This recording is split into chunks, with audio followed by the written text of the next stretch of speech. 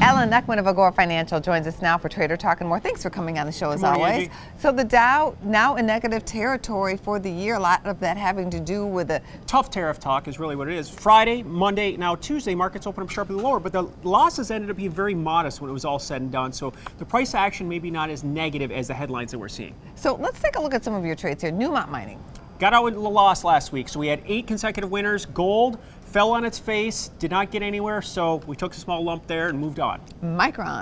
Micron doing well. We've got that option. It's a June 29th option, so it goes off the board not this Friday, but Friday next. That's an example of buying more time than we needed.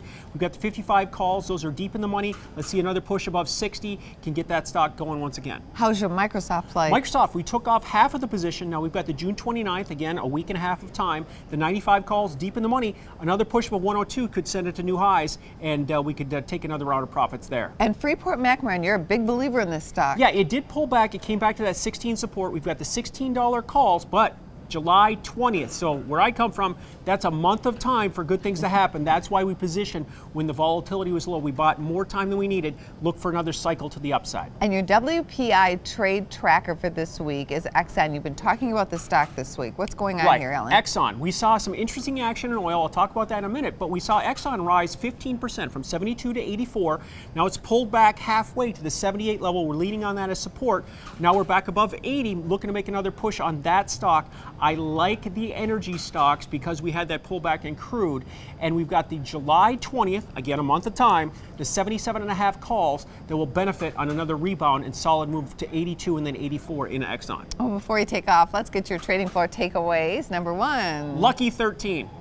There's no such thing as luck. 13 it's all is a lucky number. People. That's where the VIX is at right now. The VIX is at 13, which amazingly is 70% off the highs of February when we were at 50. So right now, I know everybody feels nervous, but the VIX is reflecting that there's not as much fear in the market as there was, nowhere near where we were in February when we were at 50. A cool customer. Number two. We've got the rates relaxing. So we've had the rate talk spook the markets here in months past, but I want to remind people that it's now been going on a month that we've been under 3% in that highly watched 10-year note. So we're seeing rates move down, and that should make people a little bit more comfortable. And last on your list. Last, we got the OPEC meeting here coming up. So now this is the biggest meeting since 2014 when they tried to put the shale producers out of business, and they had that surprise there where they just flooded the market with production. So now it's interesting. We talked about the oil market. Looking at oil this week, on Monday we had new 2-month lows and then a higher close. So that's a very bullish sign. So there may be a relief rally after this OPEC meeting. That will help out crude. That will help out Exxon. That will help out the market in general. And that'll help us out with our weekly options. Thanks so much for coming on this show. Thank you.